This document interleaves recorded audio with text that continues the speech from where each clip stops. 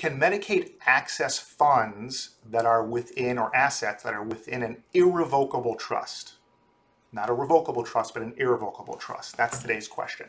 And the answer is, it depends on how that trust is structured and how it's worded. Generally speaking, just so to give you a little bit of a difference, if your assets or money is in a revocable trust, that is 100% as if it were in your name alone.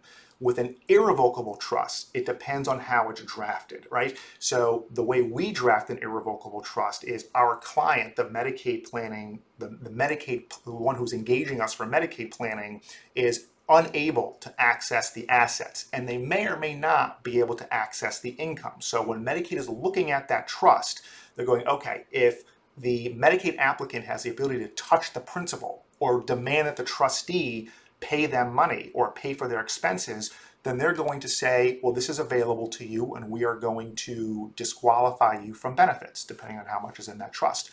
Similarly, if the income is available to you, then they're going to count it as income, and they're going to say you can't say, you can't refuse the income from an irrevocable trust. If it's due to you, it's due to you. You have to accept it, and that's okay. We have other income trusts to deal with that. So the answer to the question is it depends. It depends on how it's worded. And also, typically the way this is working is people are coming to us in advance of needing care. Not always, but if they're talking about an irrevocable trust, they are coming to us typically with at least 5 years notice before they are interested in applying for Medicaid.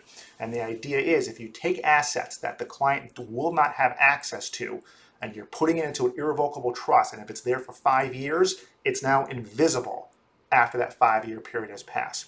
If someone needs care within 5 years, which is a lot of my clients, they want care in the very near future, then we're not using an irrevocable trust. We use different strategies in order to protect their assets and get them access to Medicaid.